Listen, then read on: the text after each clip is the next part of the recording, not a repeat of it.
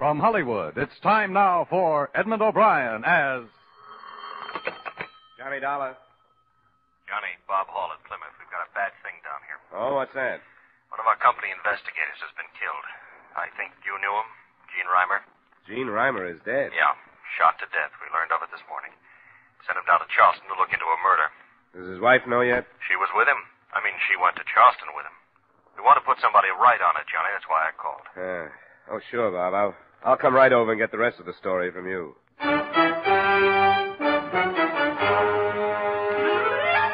Edmond O'Brien in another adventure of the man with the action-packed expense account, America's fabulous freelance insurance investigator. Yours truly, Johnny Dollar.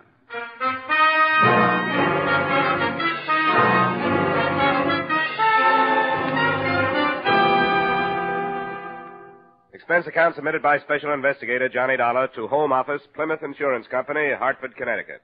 The following is an accounting of expenditures during my investigation of the Leland Blackburn matter.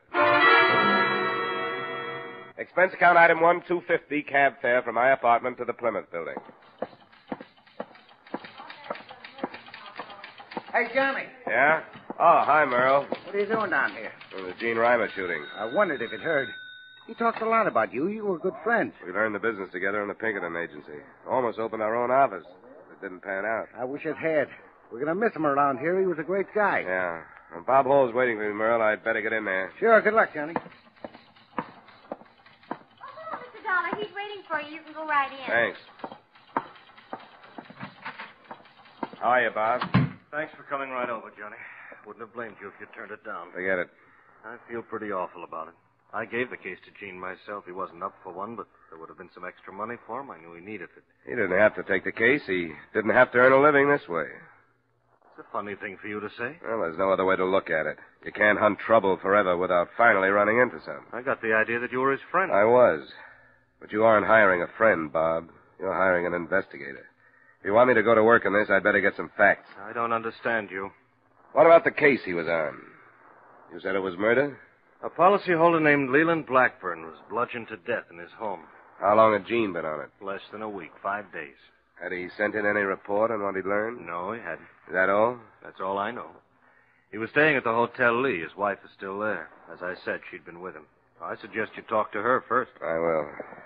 I'll leave as soon as I can get plane space. All right, Johnny. Good luck.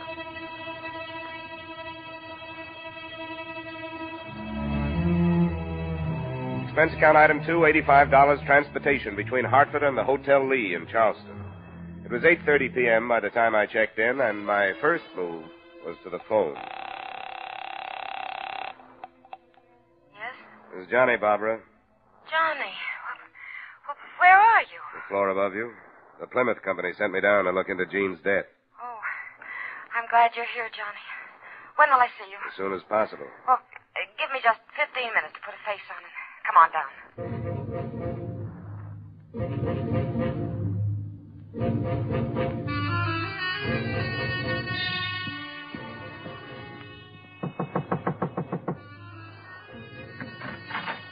Johnny. Hello. It's been a long time. I can't tell you what a shock it was to hear your voice on the phone. I've been thinking about you. Oh? It was natural to. You've been the only one I've turned to when there was trouble. How did the company happen to send you? Because I knew Gene, I guess. Was anything said about us? There was no reason for that. Everything between you and me stopped when you got married.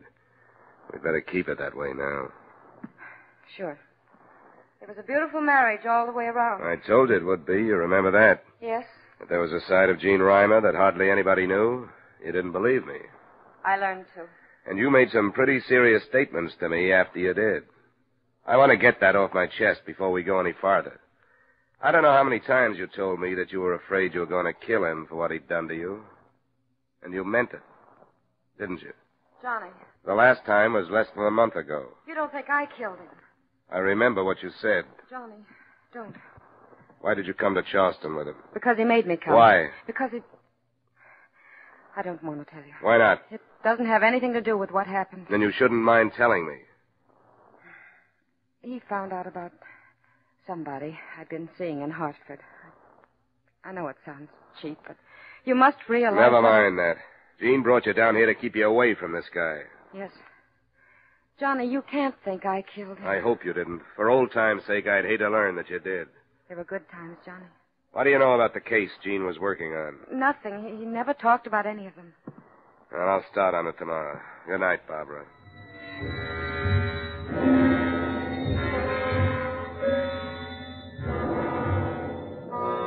Expense account item 3, $2 cab fare the next morning to police headquarters, where I met Lieutenant Sims, the officer in charge of both killings. Well, looks to me like they piled a load of work on your shoulders, Dollar. You assigned to both murders? Chances are that they go together, don't you think? Hard to figure that far yet. Well, what have you got on this Leland Blackburn? The file isn't complete on him. The widow and son refused to authorize an autopsy. Took a few days to force it through, so we got no report. Who was he? An old codger, a pillar of the old South, so to speak. He was a broker, him and his son Rollin, pretty wealthy folks. What do you think was the motive? Well, we're thinking it was robbery. Nobody knows how much, but old Leland's wallet was empty when they found it. He just told the phone operator he wanted the police when he was hit. The phone was still in his hand. Well, I'll have to go and talk to the family. Help yourself. This other Hartford man, a likable kind of fella, you know him? Yeah, I knew Gene for quite a few years. Makes it bad when it's a friend, don't it? Well, it doesn't help. Do you have anything on his death? No, absolutely nothing. He was shot 3 times at close range with a .32 caliber gun. All 3 slugs went through him and smashed up on a brick wall behind him. Spoiled him for ballistics. Where did it happen? In an alley off Magazine Street. And that's why we can't figure any connection between that shooting and the Blackburn killing. You know this town? No. Why, I know Blackburn had set foot in that Magazine Street section. They live at the other end of the town, south of Broad Street. That's a whole lot closer to heaven, I can tell you that. Yeah. Well, thanks a lot, Lieutenant. Looks like I've got a lot of cold trail to follow, so I'd better get moving.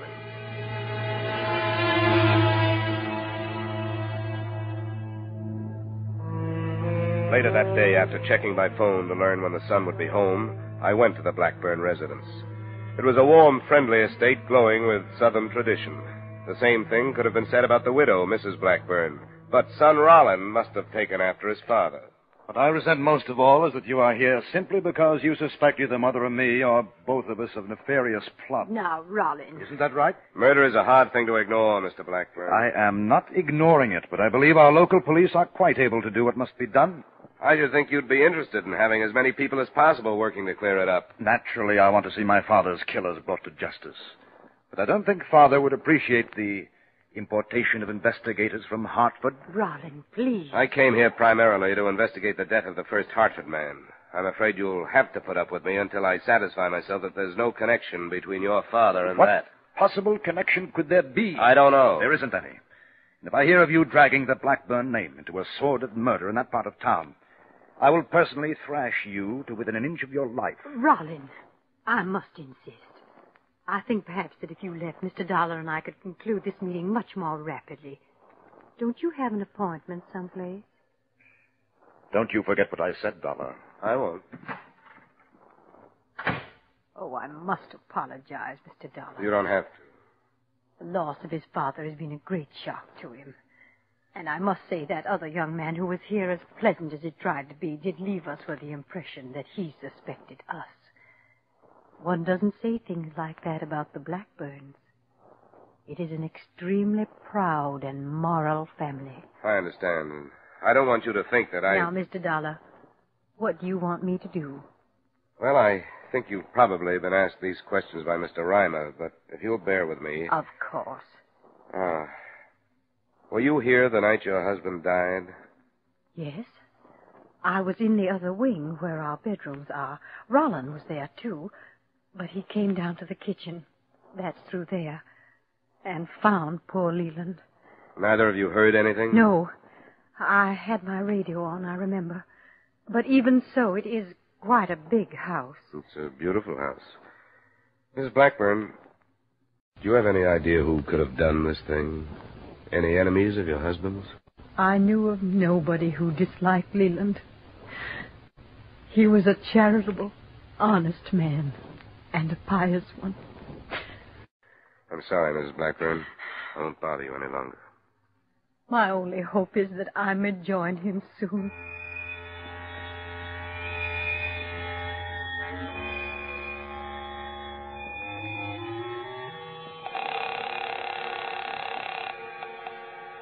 Lieutenant Sims. This is Dollar, Lieutenant. Oh, yeah. What have you been up to? I went out to see the Blackburns. How did you reconstruct the killing out there? Well, like I said, he still had the phone in his hand. He'd been hit a number of times with some blunt instrument. Anything to make you think there was more than one killer? No. The wounds were all on the right side of the head. Struck from behind by a right-handed man. Why? Well, the son. He was a little agitated at my being there. He said killers. What's that? He said he wanted to see his father's killers brought to justice. Plural. What would make him say a thing like that? I don't know. Well, as it stands, it's not worth anything as evidence, but I thought I'd tell you.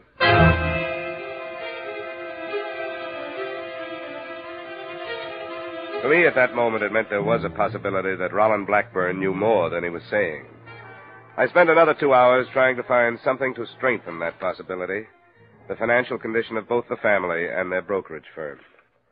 I got no place with it, but I returned to my hotel with the feeling that that one slip was going to develop into the link to connect Jean's death with the Blackburn investigation. The feeling lasted only a few seconds after I met the man who was waiting for me outside my room. Mr. Dollar, I'm Hal Brand. Oh, yeah? I'm the hotel detective here. Oh. I think I'd better talk to you. What about? The woman down on 413, Mrs. Reimer. How'd you find out about me? I've been keeping my eye on her.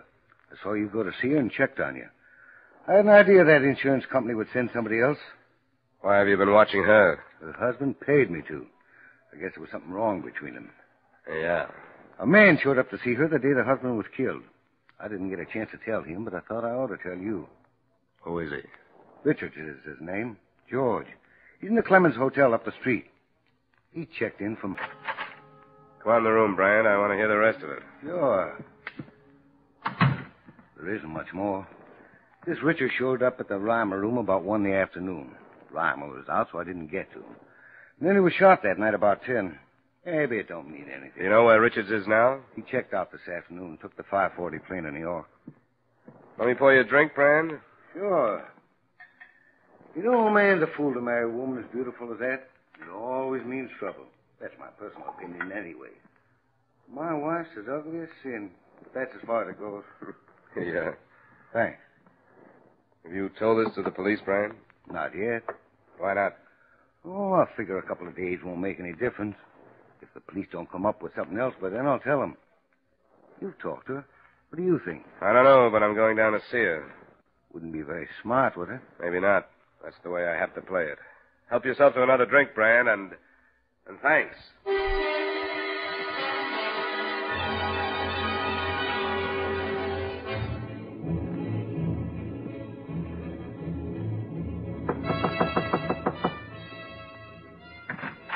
I've got to see you. Sure, Johnny. Come in. What's the matter? Why'd you lie to me last night? I didn't. I don't understand. George Richards. Why didn't you tell me he was here? How did you find out? He was seen coming to this room. Why didn't you tell me? I was afraid to. Yeah, that I believe. I put myself out on a limb for you today because I thought there was a chance you wouldn't lie to me. I withheld information. They want a motive for Jean's murder, and I didn't mention you. I didn't kill him. That doesn't mean anything now that there's Richards. I didn't know he was here until I opened that door. He stayed here 10 minutes, and I made him leave. I told him to go back home or there'd be real trouble. He didn't leave until this afternoon. I didn't know that. Johnny, I know I should have told you last night. I've always trusted you, but I knew how bad the situation would look, and I just prayed that nobody would know George was here. You weren't covering up for him? No. I didn't know, Johnny. I didn't know he was still here. Quit it, will you? Come on, sit down, get a hold of yourself. Look, I want to believe you, Barbara. You know that. But it doesn't make any difference now whether I do or not. The police are going to learn about Richards. Are you going to tell them? I imagine they'll tell me. But I can't hold back anymore. And with the answers I'll have to give them, they can probably indict you for murder, or at least accessory with Richards. I didn't kill him. I don't know anything about it. Stop it. I don't need hysterics. I need proof. How can you prove to me that you knew nothing about it? I don't know. Would Richards have done it alone? No. How can you prove that? It's a thing I know. I can't use things, you know. I need people and statements. People who will swear that they saw you at the time Gene Reimer was killed. People who will swear they saw Richards. It was 9 o'clock. I was here. I can check that. That's all I know. Johnny, stop. Please stop. I can't stand any more. All right, Angel. I'll stop.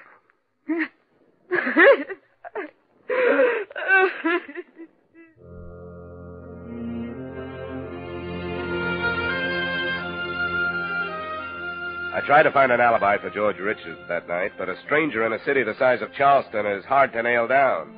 I went to the Clemens Hotel and questioned bellboys, clerks, maids, and bartenders, but those who remembered him hadn't seen him during the evening in question. Then I tried cab drivers with no better success. It was after midnight when I went to bed, and 9 the next morning when I was awakened by a summons from the police, accompanied by official transportation. Thanks, Sergeant. You can wait outside. Yes. Sit down, Dollar. Thanks.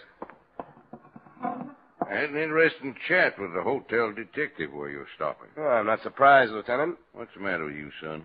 You put yourself in a pretty darn serious position by holding back information from me. Why'd you do it? I'm not sure. You admitted knowing that Gene Reimer. Why didn't you tell me then that you knew about trouble between him and his wife? Well, I wanted to check the other angles first, the Blackburn investigation. How bad was this trouble? Pretty bad. Reimer had a mean streak that didn't show except to his closest friends and intimates. You'd say he did her bodily harm? Yep, lots of it. How'd you find out? From her? How well did you know her? I knew her before they were married. In love with her by any chance? If I had been, I would have married her. I know what you're driving at, Lieutenant, the possibility that I came down here to protect her from a murder charge. Well, that's half true. What's that? She's been my friend. I didn't want to see her pulled in if she wasn't mixed up in it. You don't think she was? I'll have to leave that for you. I know she had a motive, and to make it better, a possible accomplice turns up. But so far, it's all circumstantial. Well, we put a searcher out on this man, Richards. That's how good them circumstances look to us. Sure. And I'll bet I can reconstruct your reconstruction. A phony tip to Reimer on how to crack the Blackburn thing, an appointment on Magazine Street, and the payoff. Huh? You break that down? No, and I tried. Barbara has an alibi, but Richards hasn't. Well, I gotta have somebody for that killing, Dollar. I'm going to bring her in. I'm surprised you haven't already. I want to talk to you first. I want you to stay here while I talk to her. Why? Why, you think she'll break down because of me? What's the matter with that board? I'll be right back. I gotta go get a man to pick her up.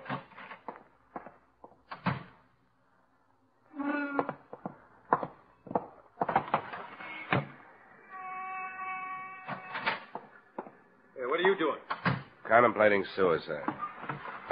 Where's Lieutenant Sims? Just went out the other door. I'll be right back. Hey, you finally got the autopsy report on old man Blackburn. You sound as if you really didn't believe he was dead. Oh, no, he's dead all right. What is it, Sergeant? The Blackburn autopsy report. Yeah, look here. Well, I'll be narcotics user. The press has been waiting for this, Lieutenant. And they've got a right to it.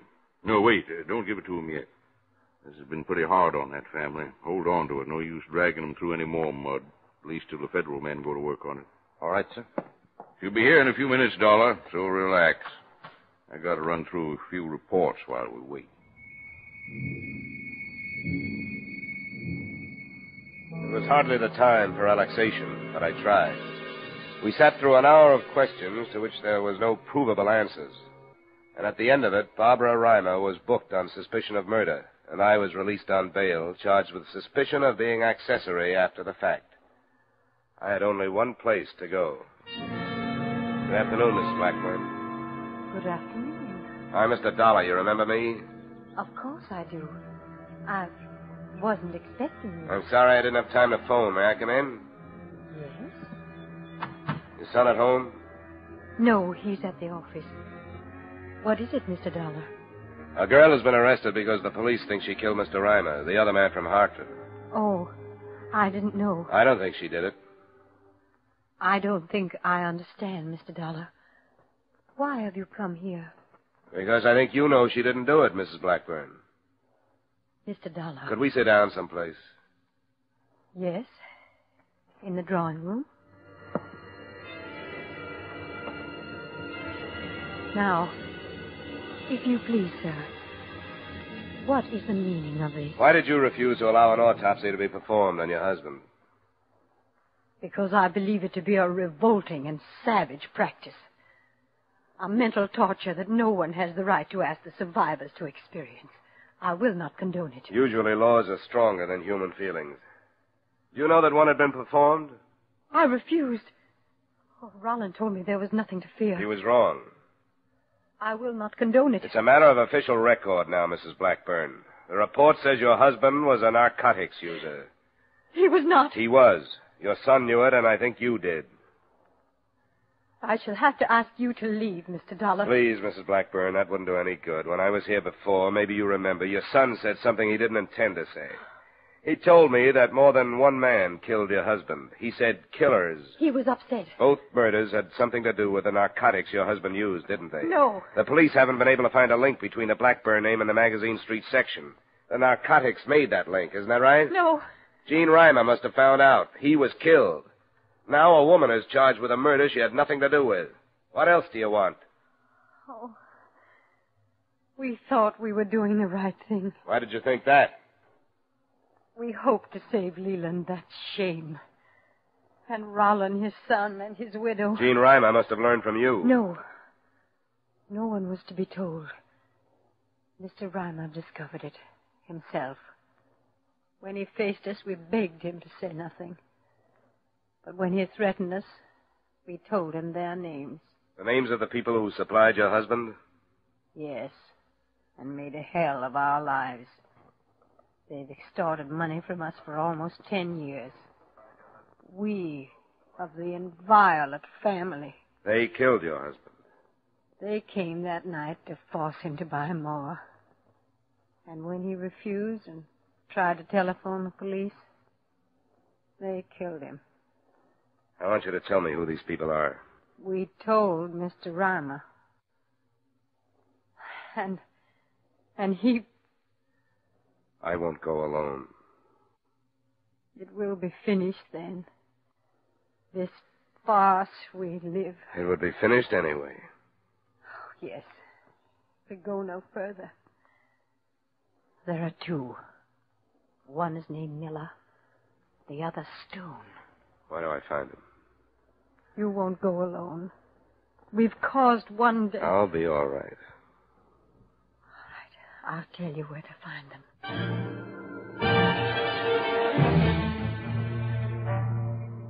I hadn't planned to go alone, but on the way I began to wonder if the time I spent interesting the police wouldn't be used by Mrs. Blackburn to warn the two men whose capture would put the finish to the family reputation.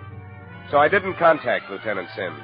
Instead, I stopped by my hotel to pick up an automatic and cab to the Magazine Street address by myself. This is the place. Take it easy up there if I was you. Thanks, I will. Here you are. Thanks, sir.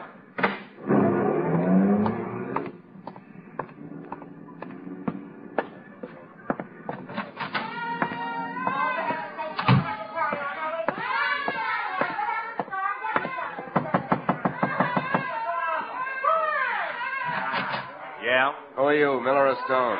What's the difference? None. Hey, now, what is this? Who are you? Miller. What's the idea of pushing in? I just came from the Blackburn place. Where? The old lady is tired of trying to save the family pride. She talked again. What? What other reason would I have for being here? She's ready to talk to the police about her husband. I'm ready to talk to you about Gene Reimer. I don't get it. You'd better start. Come on. Where? Out the door. We'll find our way. Now, listen to me. You can't pull a man around like this without saying why I haven't done nothing. Then why argue? All right, I'll go. Miller!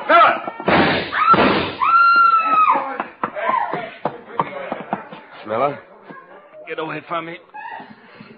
Find Stone. I gotta talk to Stone.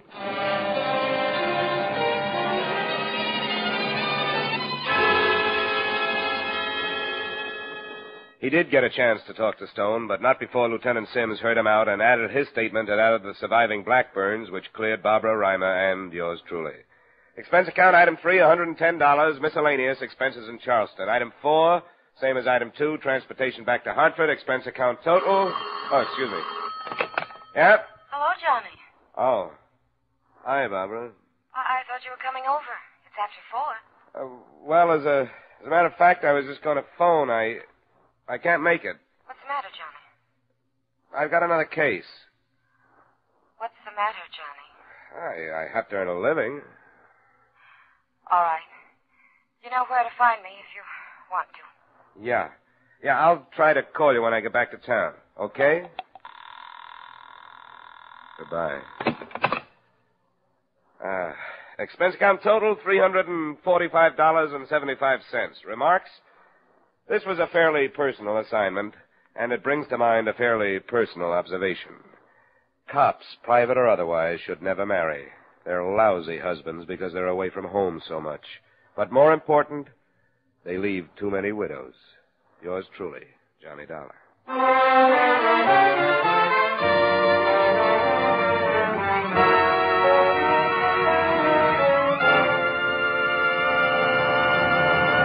Yours truly, Johnny Dollar, stars Edmond O'Brien in the title role and is written by Gil Dowd with music by Wilbur Hatch. Edmond O'Brien's latest picture is the Paramount Pictures production, Warpath. Featured in tonight's cast were John Daner, Jim Nusser, Jeanette Nolan, Georgia Ellis, John McIntyre, and Larry Dobkin. Yours truly, Johnny Dollar, is transcribed in Hollywood by Jaime Del Valle. This is Dan Cubberly inviting you to join us next week at this time when Edmond O'Brien returns as... Yours truly, Johnny Dollar.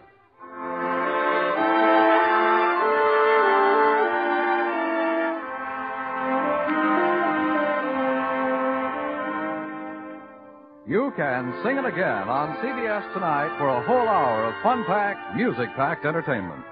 And maybe Dan Seymour will be calling you to solve one of the tuneful little riddle songs that lead to a chance at radio's largest cash jackpot, $5,000, plus $10,000 more in wonderful prizes.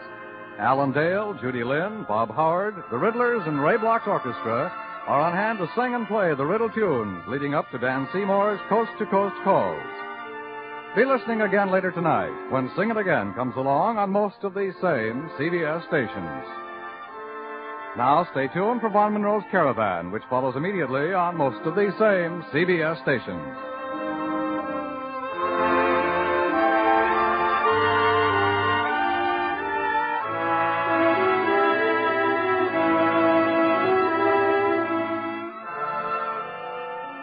This is CBS, where you laugh with Lucille Ball and My Favorite Husband on Saturday nights, the Columbia Broadcasting System.